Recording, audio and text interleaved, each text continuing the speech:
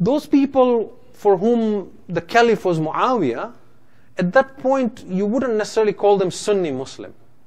But they're just Muslims living in different countries. They're living in Egypt, they're living in Syria, they're living in Iraq, they've probably never seen Muawiyah, but they know there is a caliph by that name. They never met Amir al-Mu'mineen, they never met the Prophet, right? The ahadith in praise of the Ahlulbayt have been washed away, hidden, changed, forged. And I want to argue, besides the fact that the majority does not necessarily mean that is Orthodox Islam, but I want to argue the fact that the Muslims that are majority today, they came about to be Sunni Muslims because of historic and socio-political reasons, not because of any religious or theological reason. Let me explain this. There was no major debate at some point where the Shia ulama and the Sunni ulama had this big debate, and the Sunni ulama completely trumped and defeated the Shia ulama, and then the majority went with this and the other ones were left behind. It wasn't like that. What I will demonstrate to you is that most people living in a society will follow the government of the time without standing up for any cause or fighting for anything that they see wrong in that society. Let's make it relevant and talk about the society we live in today. We live in Canada. We see a lot of things in the policies of this government that we like, that gives us the freedom, the security, the comforts, the benefits that we live in, bihamdillah. But we see things that are wrong as well. How many of us stand up and protest about it? Right? For example, the government introduces gender-specific education to very young children, and some of that teachings we know are wrong and are corrupting the minds of our children. We're very concerned. But will we go downtown and protest and write petitions and write letters? No. Why? We're busy with our lives. We have to go to work, we have to put food on the table, we have, dependents, we have responsibilities. There is no time for these sort of things. So we say, others will do it. The government is trying to legalize pot. We all know it's wrong, right? We don't want marijuana legalized. But how many of us are going to write petitions and letters? No. Right? We just let things go. The government, when we came to Canada, many of us, there was no gay marriages. Now it is legalized. How many of us said anything about it? No. If you came a long time back, maybe there was a time when Canada had capital punishment, and then they removed it. Right? You can give example after example after example. Abortion, right? Pro-life, pro-choice. We see these things happening on a day-by-day basis. You hear in the news that the government is now, the province of Ontario is going to allow alcohol and wine to be sold at the grocery stores. You don't want that. You don't want your children, when you go grocery shopping, seeing the bottles of wine and alcohol. But are you going to do anything about it? You let it go. You let this slide, you let that slide. Over a period of time, that way of life and that way of thinking becomes what is defined as quote-unquote Canadian values. And these are then infused into your children's minds, and they grow up with these ideas of what is human rights, what is feminism, what is animal rights, what is, right and wrong about the environment, what should you stand up for, what should you not stand up for.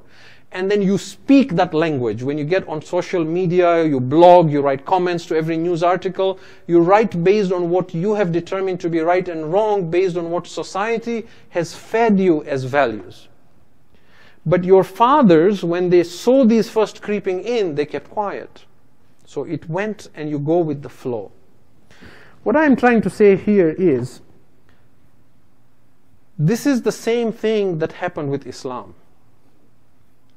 The rights of the Ahlul Bayt, as we shall demonstrate, were usurped.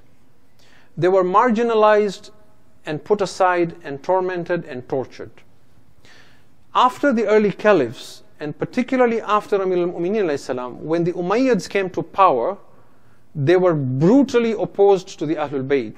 And they also spread lies and rumors and fabricated false traditions to disparage Amir al-Mu'mineen and the Ahlul Bayt, and to downplay their importance in Islam. And so the society grew up with those values. Now, those people for whom the caliph was Muawiyah, at that point you wouldn't necessarily call them Sunni Muslim. But they are just Muslims living in different countries. They're living in Egypt, they're living in Syria, they're living in Iraq, they've probably never seen Muawiyah, but they know there is a caliph by that name.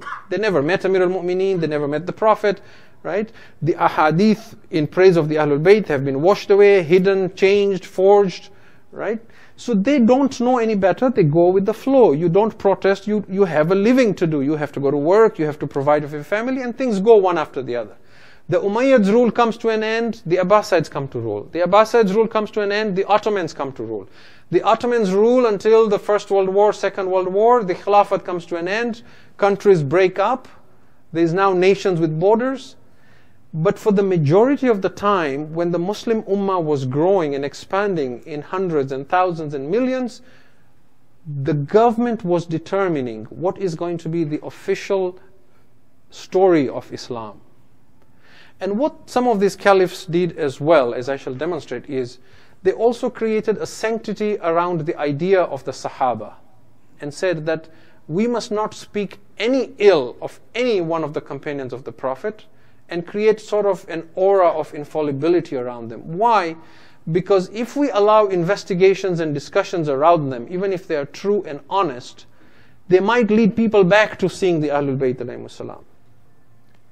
And they might now also point fingers at us that we are not as good as even the Sahaba Kiram. So we must somehow make them perfect, but at the same time we are claiming titles to be Khalifa of Allah and Khalifa of Rasul. So we must bring the Prophet down as well and show flaws in his character, so that now we are worthy of being his Khalifa. Now this sounds like a conspiracy theory at this point, but I will abundantly prove this with evidence.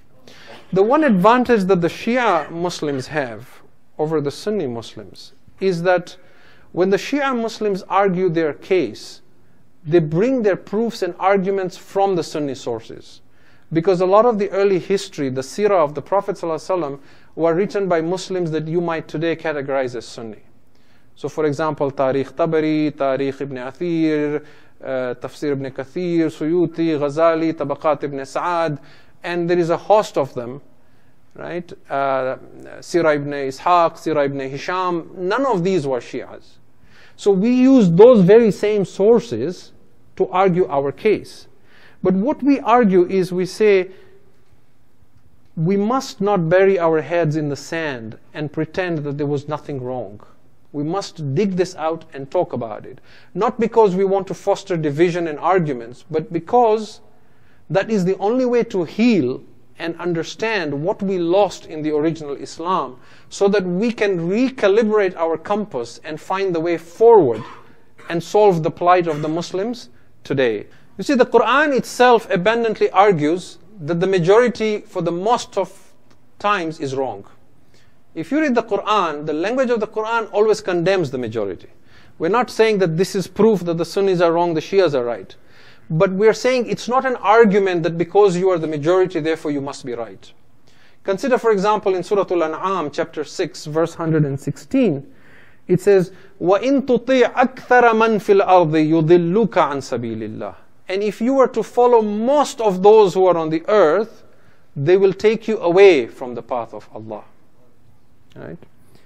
إِن يَتَّبِعُونَ إِلَّا الظَّنَّ وَإِنْهُمْ إِلَّا يَخْرُصُونَ. They follow nothing but suspicions, and they're only guessing their way through. It is only conjecture.